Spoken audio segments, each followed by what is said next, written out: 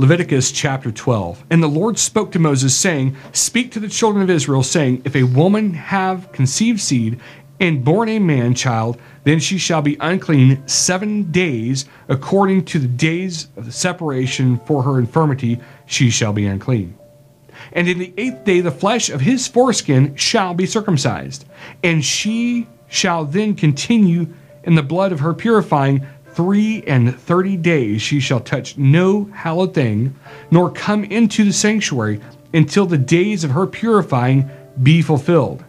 But if she bear a maid child, then she shall be unclean 2 weeks, as in her separation, and she shall continue in the blood of her purifying 66 days.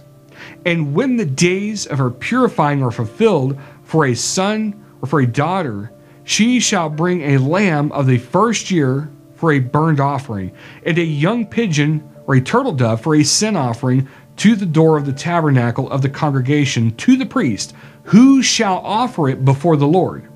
and make an atonement for her, and she shall be cleansed from the issue of her blood.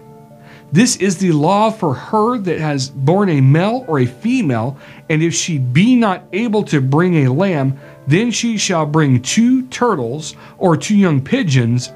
the one for the burnt offering, and the other for a sin offering, and the priest shall make an atonement for her, and she shall be clean.